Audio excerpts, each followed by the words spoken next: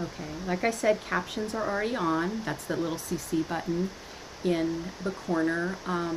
And housekeeping, this is a presentation about slideshows, and because slideshows contain images, I want to talk a little bit about the images ahead of time. That most of them in this slide deck are purely decorative. They're really here for visual reinforcement and for fun. All of the information in the images is in the slides, or is in all of the information in the images is in my verbal content and redundant. But if there is a picture that needs to be described, I'll be sure to do that. We're in San Francisco. We're on Ohlone lands if you're joining us from San Francisco. My name is AmyJune.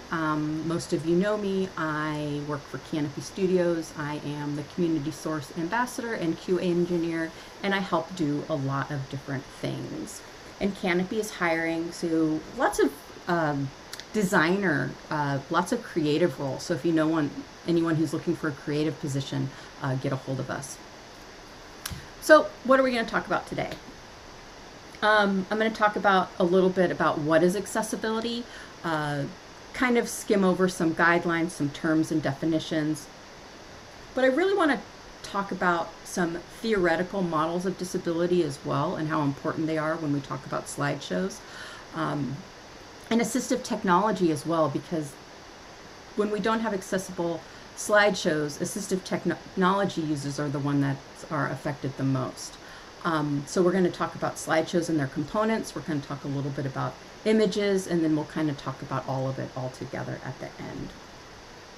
So we design for accessibility because it's the law, that's sort of just one of those things. But we also want to make sure that we don't exclude people from using our products and services. According to the CDC, 26% of people living in the United States live with a disability. And that means that's about 70 million people. That's 26%, that's 1 in 4. So that could be possibly 2 of us here on this call, so that's a lot of people.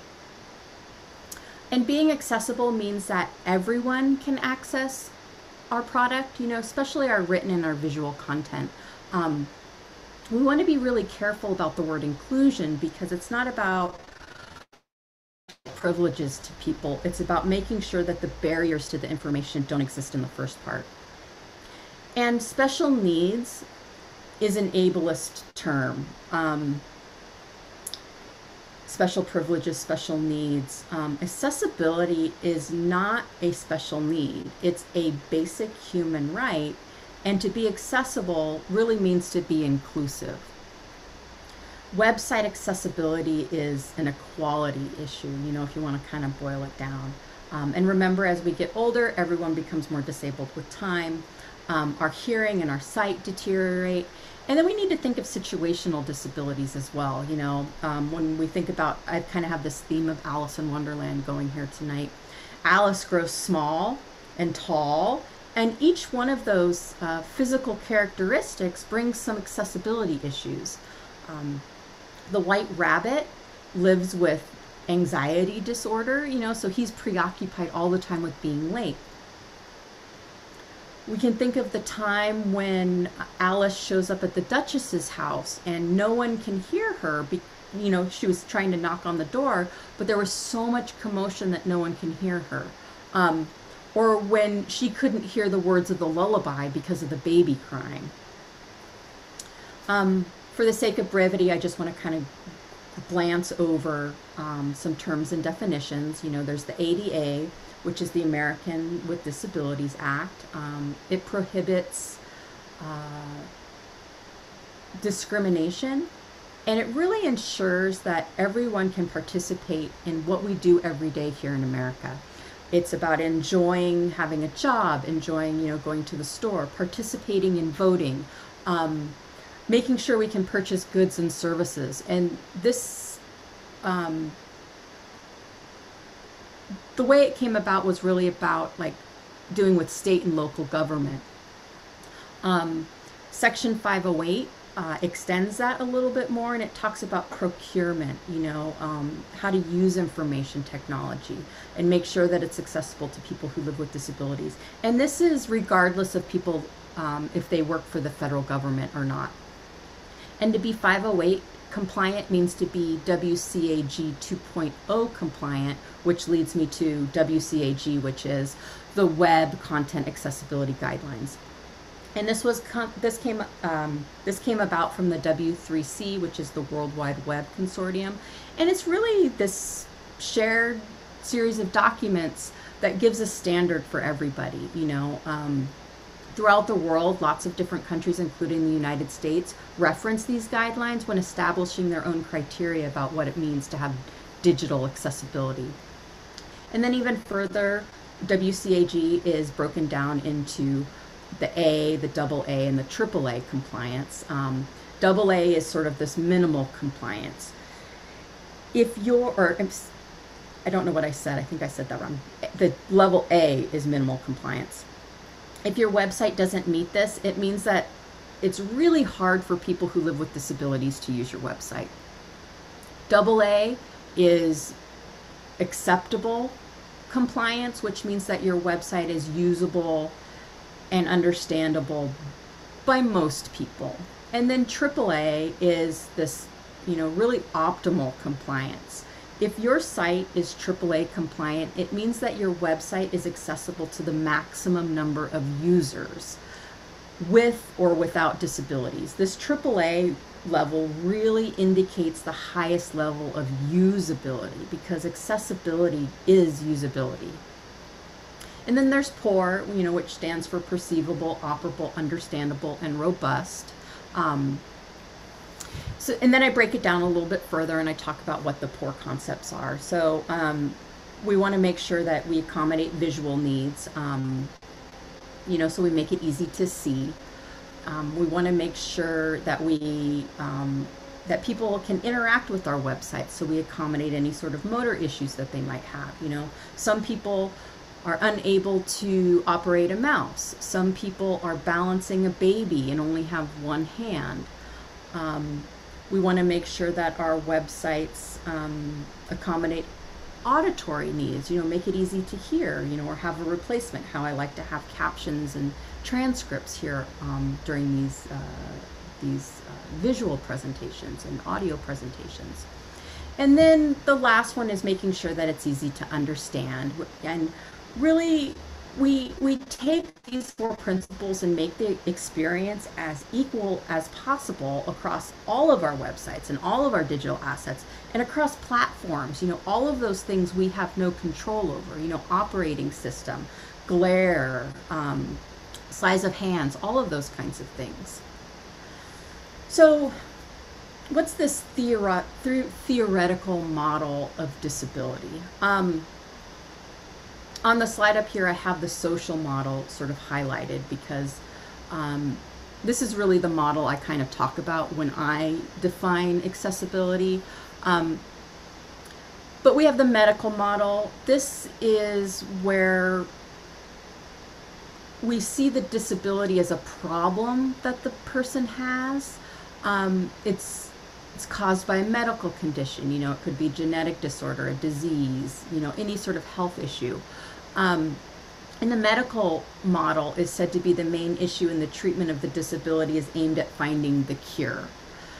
And then we have the biopsychological model, which recognizes that the disability is complex and incorporates both the medical and the social model. And I skipped the social model on purpose right now because I want to save that to the end.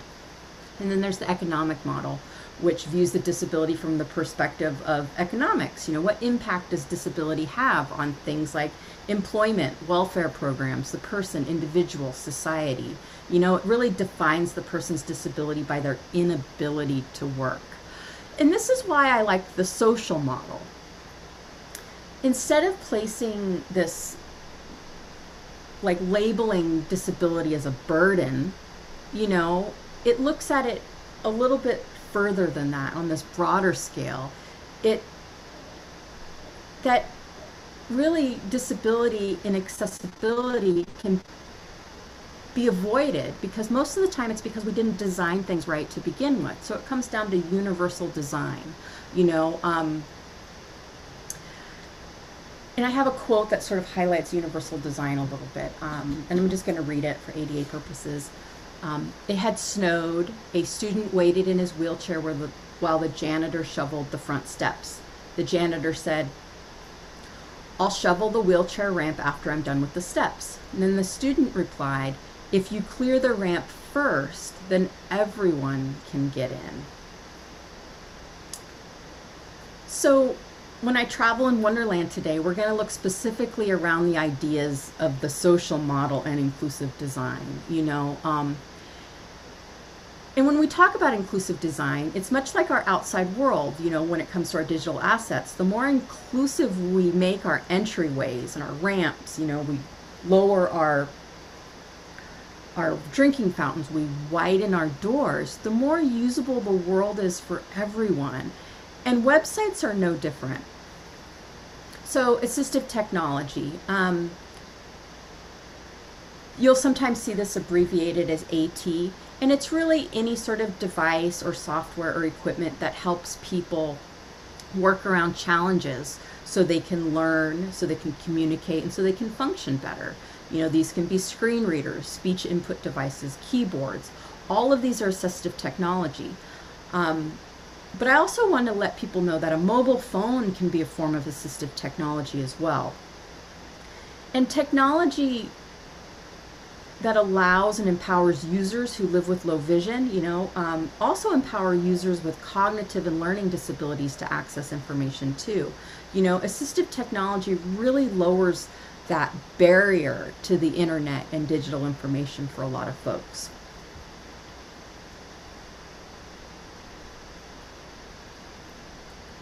WebAIM conducted a survey on screen readers to determine how and why people use screen readers. They found that almost 92% use a screen reader because they live with a disability. And of those 92%, 71% rely on the screen reader audio alone. And in that same survey, they found that respondents indicated that they're slightly more likely to use a mobile app than a website for common online tasks. So we have about precisely 51.8% using a mobile device, over 48% using a website. So that's something to think about as you build your widgets too. You know, what you know, we're not just talking desktop anymore. We're going across into our mobile world too. Accessibility can be challenging, but it's not impossible. You know, once you start down that path of learning accessibility and really kind of building your empathy, it really opens your eyes to the needs of folks to be included, you know. And there's a quote from the White Queen that says, "Why sometimes I believed as many as 6 impossible things before breakfast." So we're here because of slideshows, so we'll get into slideshows. You know, slideshows are usually predominantly located right there on our pages. You know, they're used to provide navigation or show page content. Slideshows display, you know, a few items at a time. They're also called carousels or sliders. Some typical uses of slideshows might be scrolling headlines, you know, across the top or bottom, you know, featured articles on home pages, stock tickers, image galleries. But according to the W3 schools, slideshows aren't very usable. You know, they're really disputed from a usability perspective because the content is hard to discover. You know, ensuring accessibility can also improve usability. So we always joke around that the first rule of slideshows is not to use slideshows, because they're next to useless for users, and they're often skipped because they look like advertisements as well, especially on our little mobile phones. And even for auto rotating carousels, research shows that the numbers of clicks on the slides after the initial slide drops off dramatically. The survey, and I can't remember who did it, and I don't have it up on the slide, so I apologize. They found that the click-through rate was rarely 1%, and then 84% of those clicks were just on the first item of the rotation. And there's a few different types of slideshows. We'll look at the most common ones. There's the basic slideshow. This has rotation, previous slide, next slide controls, but no slide picker controls. So you can see up here there's a slideshow, and you can see, you know, each one of them is its own little section, and there's an arrow for navigation. So the slide is that single container. The rotation control is the interactive element that stops and starts the rotations. You know, you have the next slide and the previous slide. You know, they help you with the rotation sequence. And then there's slide picker controls, which are a group of elements. And sometimes they're styled like little dots, or they can be the images themselves. And the user's able to pick a specific slide in the rotation. There's a tabbed slideshow. You know, this has those basic controls plus a single tab stop for slide picker controls. A carousel pattern, you know, it's based on the ARIA tab pattern. Only one tab panel is visible at a time, and there's buttons to go back and forth or to play and pause the carousel. There's the grouped slideshow. These are like your basic controls plus a series of tab stops in the slide picker. Because each slide selector button adds an element to the page tab sequence, this style is the least friendly for our keyboard users. So that's something to think about too when we're looking at our accessibility of our slideshows, is our keyboard users. So here's an image of that single content container within, you know, a set of content containers. Here we can see I've highlighted the next or the previous arrow. You can see, and you can also see that the forward arrow is highlighted on focus. It's not highlighted very well, but that's one of the things about an accessible slideshow, is if our users who are using the keyboard know where their focus is, and I'll talk about that a little bit later as well. And then this slide has the ability to turn on and off the autoplay, as well as multiple next and previous slides. And this one also is good because this particular slideshow is part of an audio slideshow, so it's got sound controls, volume controls in the corner as well. And then slide picker controls. This is that group of elements. You know, sometimes styled as those small images are styled as pictures underneath, and you're able to select the picture to go to that particular slide. So I want to talk about the WCAG a little bit more and some of our success criteria around slideshows, because it gets a little bit more specific when we talk about images. So we're going to talk about keyboard functionality. We want to make sure that all of our functionality is available from the keyboard. You know, this means that folks that navigate that only using the keyboard, no mouse, they should be able to visit all of the links. They should be able to go to the images. They should open the slideshow and get out of the slideshow. We don't want people to have keyboard traps. And this really benefits people who are blind, you know, people who can't use devices like mice that require hand-eye coordination.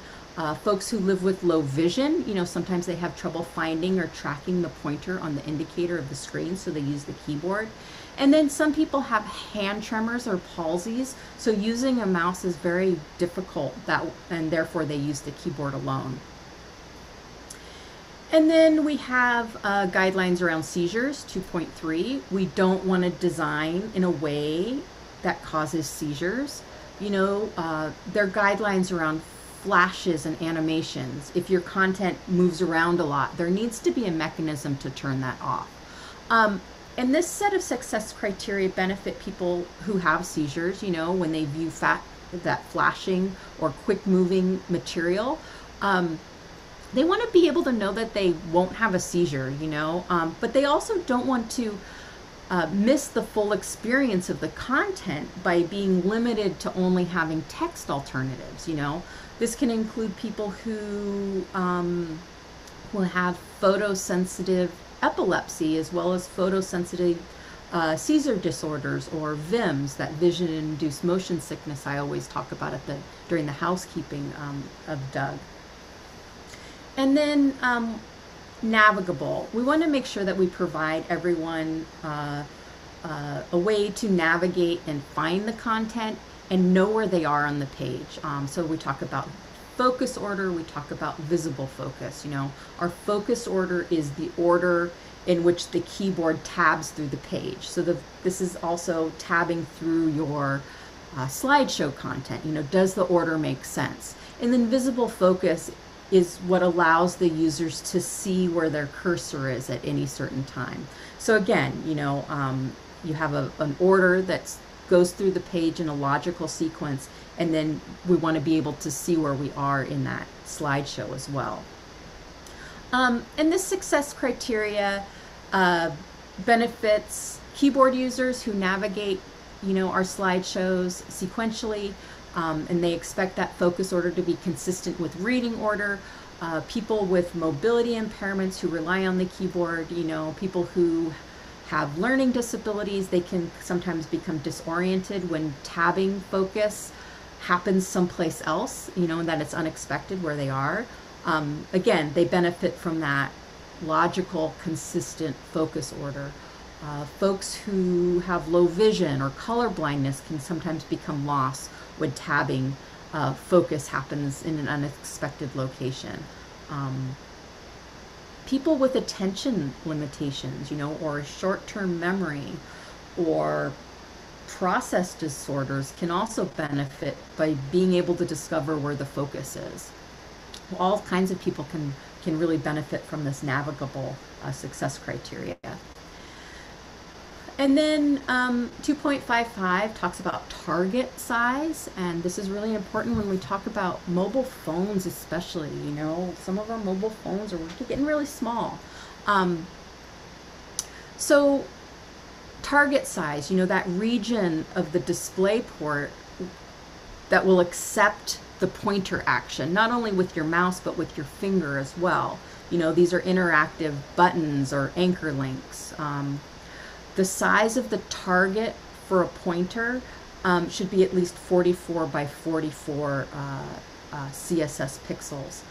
And this is a AAA success criteria, but in 2.2 and 3.0, this success criteria I think is moving into the AA. So I mention it because it might not be in the success criteria now, but it will be looking forward for your slideshows to be compliant. And this benefits people who use a mobile device, you know, where the touch screen is the primary mode of interaction, users with hand tremors, when we're on the train or the bus and our phones are shaking, you know, people who have difficulty with fine motor movements, again, back to only using one hand for the device. People who have large fingers, you know, it's really difficult to operate, you know, those touch targets when they're really small. And then, you know, people who have low vision, you know, can better see that target when we're compliant. And just to clarify and repeat for importance, there are some musts you have to make your slideshows accessible. Provide the ability to turn the player off. You know, really make sure that those controls are accessible to the keyboard, mouse, and to touch, and provide those generous touch targets. Back to those controls. We want to make sure that our controls are visible. You know, remember that size and color, and take into account that background colors can change.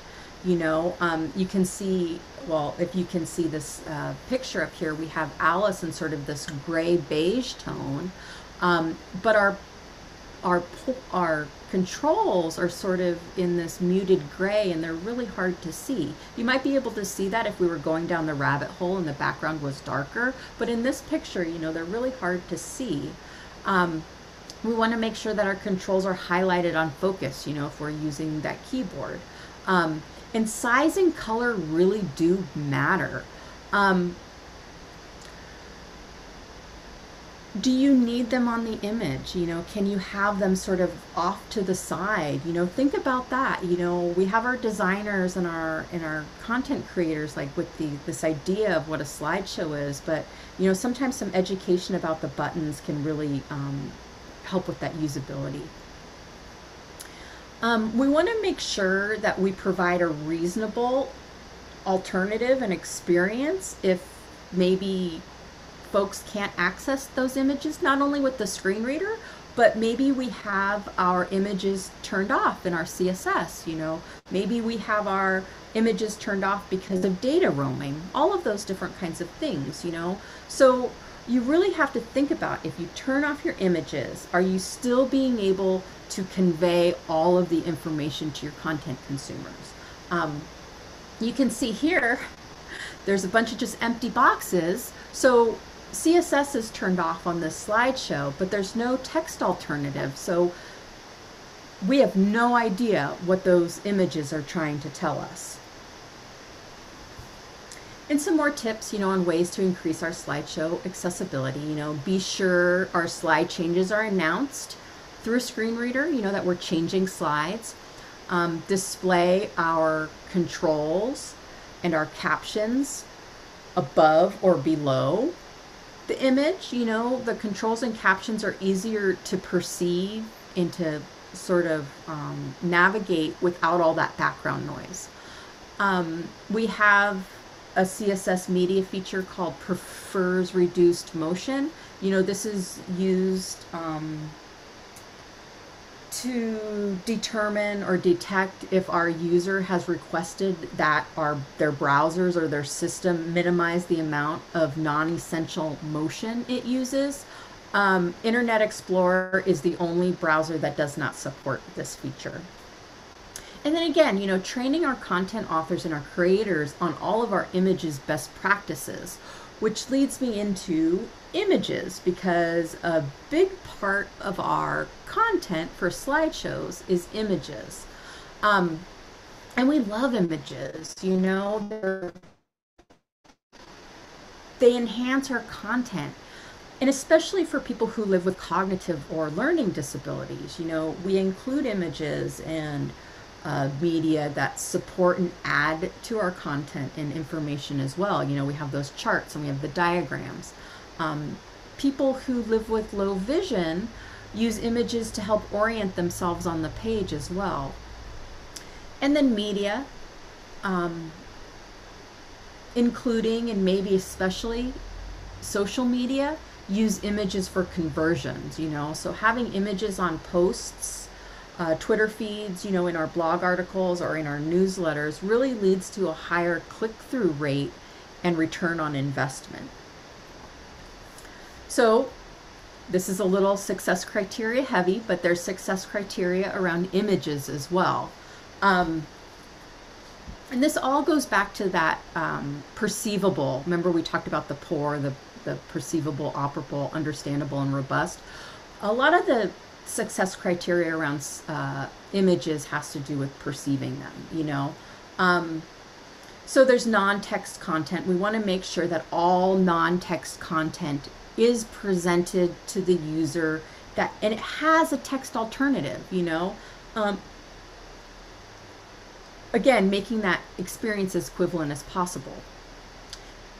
If we have images of text, you know, technologies, we want to make sure that assistive technologies can achieve the visual presentation, you know, text that's conveyed in our images. We have to make sure that it's conveyed textually as well, because seeing the image isn't going to do anyone any good. And then we have why it's important, you know. again, it goes back to people using assistive technology, people using screen readers. The text alternative is read aloud or rendered as Braille if someone has like a refreshable Braille display. People using speech input devices, users can focus on a button or a linked image with a single voice command. Text alternatives can be read aloud for people browsing speech-enabled websites, mobile web users. The images can be turned off, especially for those, poor internet connection or data roaming. And then again, search engine optimization. Once our images are turned into text, now they're indexable by our search engines. Text alternatives really support the ability to search for that non-text content and repurpose our content in a few different ways. And there's a lot of different image types. I'm only going to talk about a few of them tonight. Simple, complex images of text, groups of images, and image maps. But there's other things like captchas and functional images. And we'll look at all of these a little closer in the next few slides. There's our simple image. This conveys simple information. Alt text for these is generally a short, sweet description of the content. And it's typically invisible to our sighted friends, but it's exposed to people who are using that assistive technology like screen readers or those refreshable Braille displays. And the description should convey the content and functionality of the image as concisely as possible to provide access to the content, but we don't want to give a ton of details. We would do something like, for this image, a tree in front of a chessboard, countryside in Wonderland. We have complex images. These can be charts, they can be graphs, diagrams, infographics, and these contain too much information to really be described using alt text. So sometimes we use long description. I'm not going to go into the caveats of long description now, but it's not supported in HTML5. So you really have to think about the way you use long description these days. But it's a more detailed description that provides that equivalent access to the information on the page. Again, given the current context, what information is the image intended to communicate? That same information must be provided to people who can't see it. You can include structure necessary to communicate the content of the image. You can include headings, lists, data tables. So this image, I might say, Alice in the middle with paths to other characters through Wonderland. And I describe where the arrows were going and what text is underneath each of the images. And then you want to make sure that when you describe these complex images that you do it in a sequential way that makes sense too. Decorative images, these are purely decorative. They don't convey any information, and you can mark them as decorative. Images that are decorative can be styling like borders, like what we see here. They can be spacers, they can be corners. They could be illustrative text, but not contributing any information. They also could maybe be identified and described by the text around them too, like a caption or a paragraph describing the image. But I'm all about inclusion and making sure everyone has the same experience. So some people think decorative images is a little bit more broad, but if you use an image to convey emotion or mood, it is not decorative. If you use an image to convey emotion or mood, you should describe it, because if you don't, those people who don't have that content are really missing out on some valuable feelings. Images of text, this is readable text presented within the image itself. If images of text are used, you want to make sure that the text alternative contains exactly the same words as in the image. But with this, using actual text is way more flexible than using an image of text. Actual text can be resized without losing clarity. The background colors, the text colors can be changed to suit your content consumers' needs. And then, you know, if we have images of text, when we zoom in and we zoom out of them, they can get really distorted. So we have an image up here with some text in it. So I would say something like, Alice looking at the Cheshire Cat smile with the words curiouser and curiouser in the background. Again, you want to be verbatim with what words are in the image. Then we have groups of images. This is text alternative for one image, should really convey the information for the entire group. Most of the time this is like something like a star rating. You know, this group of 5 stars combined shows 1 rating. There are 2 stars filled all the way in, 1 star filled halfway, and then 2 empty stars. So I would use the first image and I would say 2.5 out of 5 stars. And then all of those other images I would leave empty, you know, or null, you know, quote, quote. So, you know, that, again, the text alternative for the whole image should be in that first image. And some bonus material. These aren't things that you normally find in slideshows, but we're talking about images, and I just like people to know about them.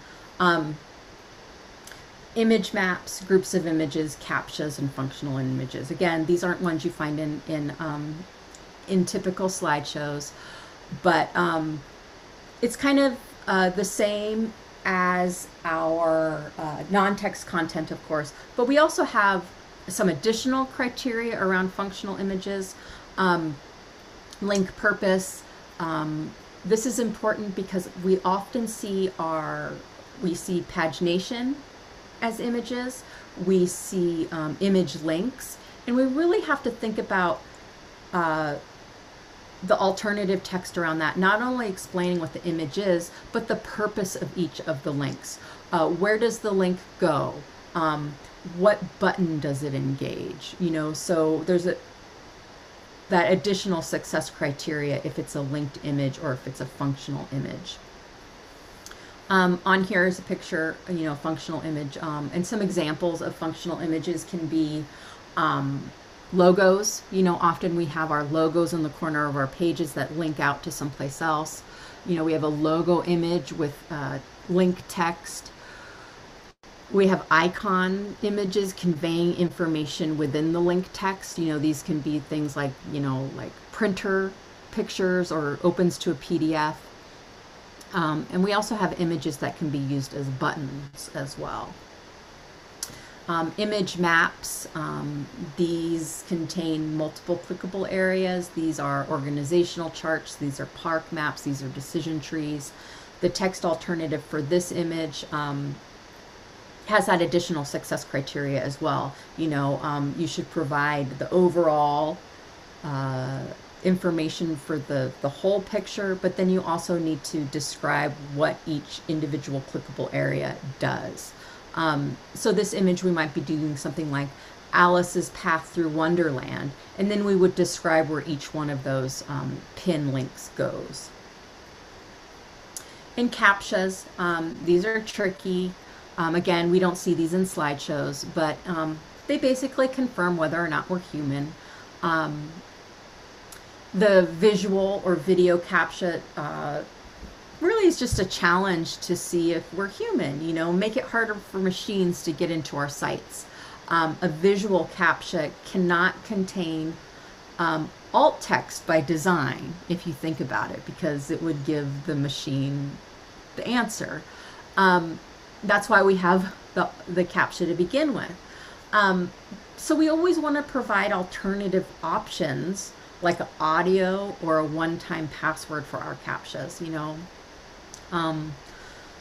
Requiring 2 different forms of captcha ensures that most people with disabilities will find a form that they can use, you know. But there needs to be a message to let those folks know, you know, those who rely on text, that there's an alternative available. And I did a little bit of research the other day, and Google has options being reCAPTCHA and reCAPTCHA version 2. So be sure to explore all the options available and be sure that a person who's using assistive technology isn't left behind and not even being able to get to your site. And then media players, because sometimes we see these slideshows in our media players. When we choose how to deliver our material, it's really important to consider that everything's accessible. You know, whether you're selecting a media plugin or a module, or selecting a service to host your images. You know, there's questions you need to ask yourself.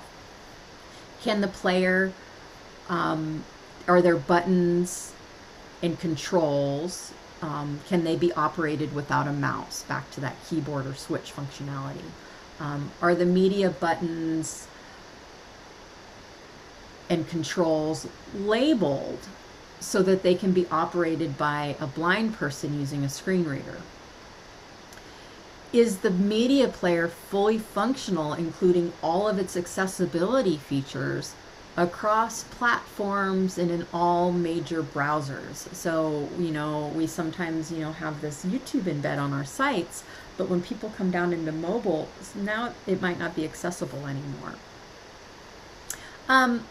So just for fun, I want, you know, we traveled through Wonderland, and I kind of wanted to make the analogies here. What lessons did we learn?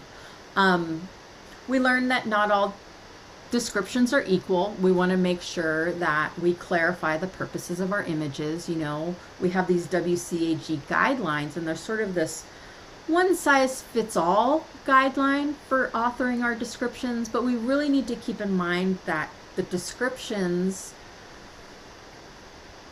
really need to be relevant and responsive to the context in which an image is found. You know, so an image like this, you know, they say drink me and eat me. You know, Alice could have really benefited from labels on things that she ate or drank, right?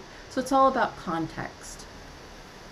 It's not about special privileges, accessibility overlays, or going off-site to another website. It's about making sure that there's no barriers that exist in the first place. Again, special privileges, that's not okay. We want to make it as equitable for everyone as we can. And if possible, we want to make sure that our elements aren't subject to a time limit. You know, we want to really allow our users to use our media at their own pace. If there's a time limit, there needs to be, like for security or something, you know, the user should have the option to turn it off or extend it. And this goes with our media players as well. You know, if we don't have that stop or pause, sometimes the content goes too fast for some of our consumers, you know. The white rabbit is always so nervous about time. Imagine their anxiety as they're going through a slideshow that they can't stop and pause. So I have a whole nother talk about cross-functional teams with accessibility, but if developers take the time to learn code and design best practices, really accessibility is a best practice as well. You know, if we take the time to build it right from the start, it actually saves us money, you know. So we need to make sure that us as developers and coders, you know, that we keep up to pace with accessibility standards and success criteria.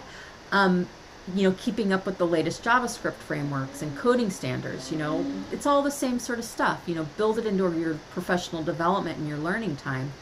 Going back and fixing something that could have been correctly done from the beginning is way more expensive, you know. And it comes down to accessibility being a usability factor as well. You know, making sure that our sites are fully accessible to our users means that there's fewer bounces, you know, better conversion rates. It really does lead to that better return on investment. You know, better usability is not only good for users, but it's good for your performance and your SEO rankings, you know. And I have this cute picture. I actually have the painting. Oh, it's covered up. But here's the playing cards. You know, they lost their head by trying to fix the roses by painting them red when they should have just had red roses from the start. And Google is very clear that we need focus speed and user experience through usability. And remember when I mentioned compliance level, I briefly mentioned that greater accessibility equaled better usability for all users. And carousels don't fit into that plan. So do we replace them? I want to go back to that slide about the click-through rates. Remember, that study said that there was a click-through rate of barely 1%, and only 84% of those clicks were on the first item in the rotation. So there's a couple of big questions to ask ourselves when we think about these carousels and these slideshows is, are we going to take the plunge and remove or discontinue using carousels? What do you put in their place? And it really depends, it would depend on the type of website you have. The simple solution would be maybe to have a single static banner on your website, that has a single feature and perhaps some smaller features underneath. Remember, people generally just look at that first item anyway. This allows the visitor to view the information they're looking at much quicker. And it also reduced page time loads, For e-commerce sites, a popular choice is now to include a load more function with Ajax functionality, so there's not a delay in loading. And then the King of Hearts told us, you begin at the beginning and you go on till you come to the end and then stop. But that's not the case with accessibility, because accessibility is always a moving target, and that's something to think about. Yes, some of us are coders and designers, and we've coded and we've designed our websites for accessibility. But after we're done, we hand it off to our stakeholders, or we hand it off to our content authors, and they add content. So it's really important to revisit our websites often.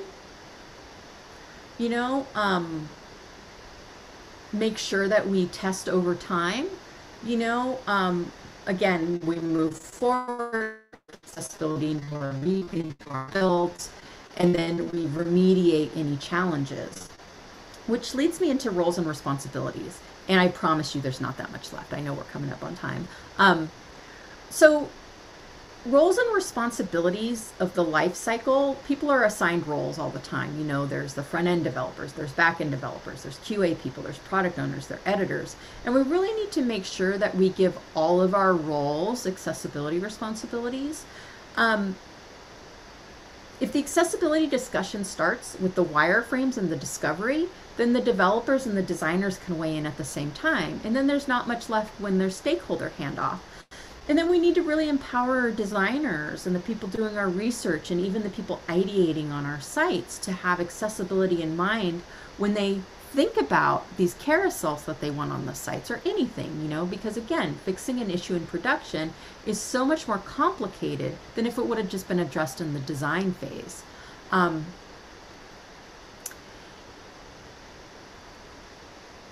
There's a new set of guidelines called the accessibility roles and responsibility mappings, and I'm not going to get into those, but they've come up with these sort of like blanket roles that they're created to kind of share with us that we can build upon. They talk about authoring roles, vision roles, QA and user experience roles. But what I got from this, and I have the link to this page in the resources, is if we start and we have these roles and responsibilities, especially at that buy-in level, our CEOs and our product owners, and they learn about accessibility and they learn about functionality, and we kind of convince them that slideshows aren't the greatest thing, it kind of trickles down. So everyone is aware of our accessibility patterns and needs. So working with the team, creating style sheets and style guides that people can go off of. If you have one successful accessible slideshow, you can kind of take that from project to project. We train our content authors on alternative text best practices. We remember that accessibility is a moving target, that we should go back and we should test for accessibility every few months. And this isn't only as content is created, but it's as our assistive technology changes and expands as well. We're constantly innovating how people interact with our websites. Our platforms are changing, our browsers are changing, so remember that it's all dynamic. And with that, I am done. I talk a lot, so I was planning on 40 minutes, but of course I didn't do that. So um, thank you for letting me practice. Is there any questions? Are there any questions, I guess, is the right grammar for that?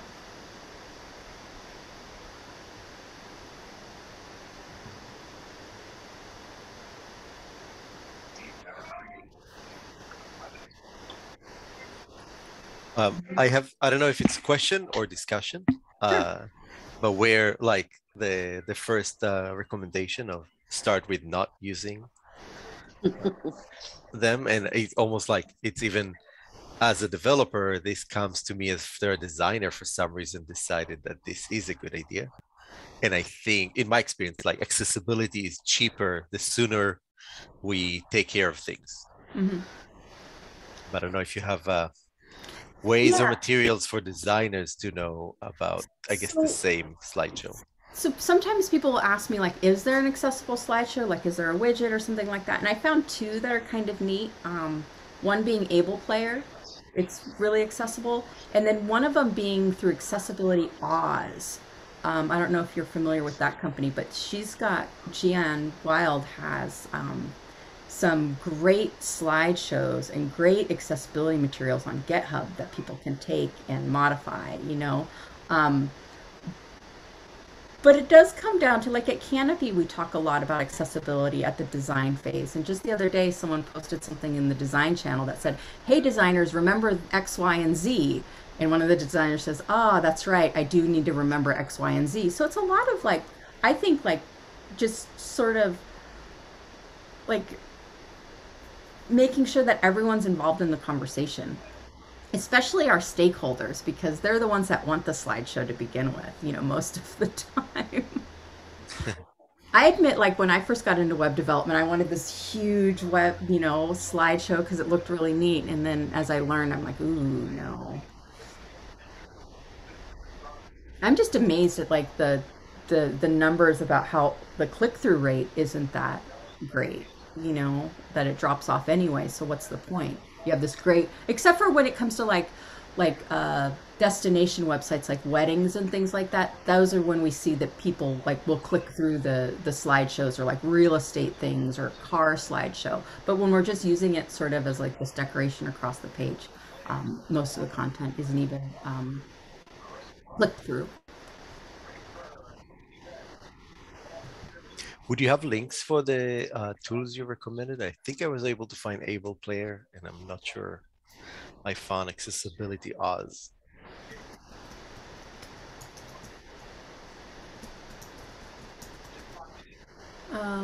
Me and Herschel were just looking at this yesterday. The one I know of was a Slick Carousel derivative, where they forked that and made investment on accessibility. And as far as I know, I saw that the Drupal module is now supporting that version as well. Okay, I didn't know that. I didn't test it yet.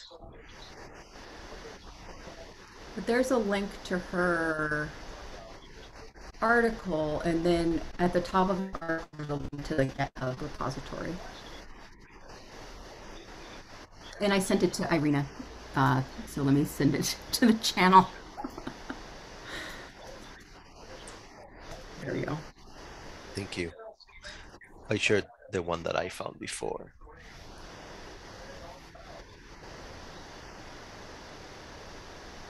But yeah, it's great to think about those different types of users, right? Like you were mentioning, and people with just anxiety or, autism or just some other cognitive disabilities or anything, just stressing them out.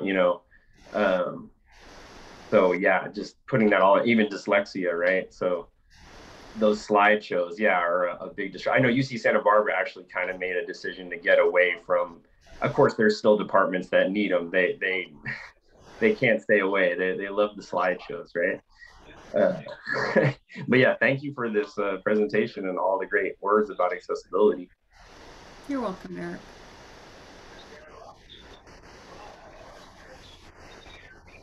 Do you have Amy examples of successful slideshows on websites? I do, maybe. I'm on my personal computer, so let's see.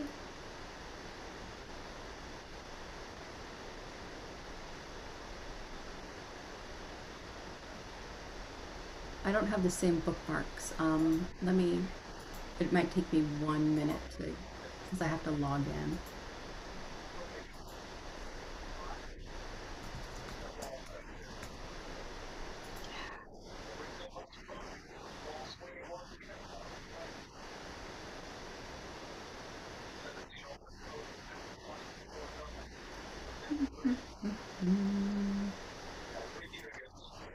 Now I have to check my phone for my passcode.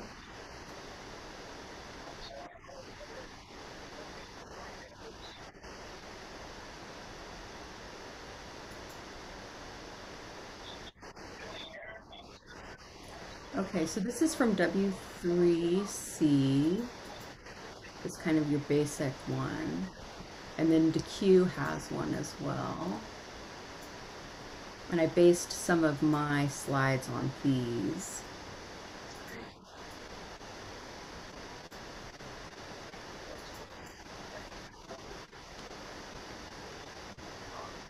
And I don't know if you've seen this one, but this one's kind of fun. Should I use a slideshow? Just basically no.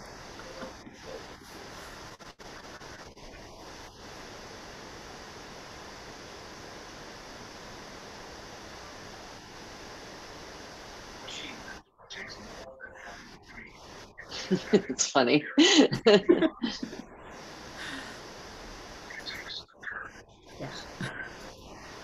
I'm gonna stop